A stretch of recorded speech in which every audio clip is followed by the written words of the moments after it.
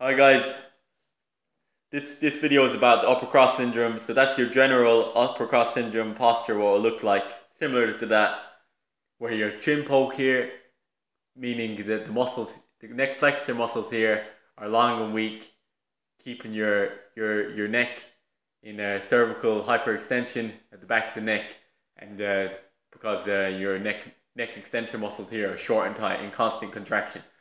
Same with your chest muscles here. They're short and tight with the anterior deltoids as well, pulling the shoulders forward and causing the opposite muscle groups like the posterior deltoids and the muscles between the shoulder blades, being the rhomboids and middle trapezius muscles, they'll be long and weak, and therefore your shoulders won't be in a healthy position. They won't be back, and those muscles will be long and weak, stretched out.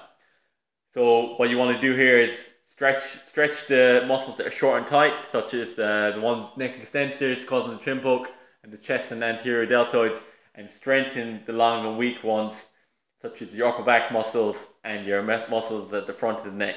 And you will have a better alignment, better posture, shoulders will be back, the joints will be lined up, and also better position to produce force. I mean, just because your chest is short and tight doesn't mean that you're very strong there, because first off, when your shoulders are back, you're in a better position for pushing movements anyway, so you're going to have a stronger bench press. But anyways, studies have shown that if your muscles are too tight or too weak, they're not in an optimal position for force production.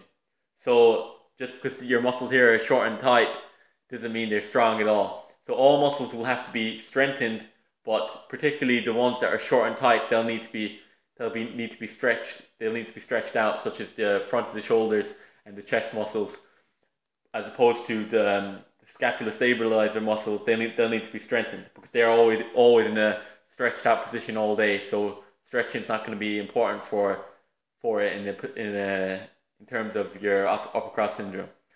Thanks for watching. I'll have videos to come up on stretching and strengthening exercises for all the muscles involved in the upper cross syndrome. Thanks for watching again. Like and subscribe.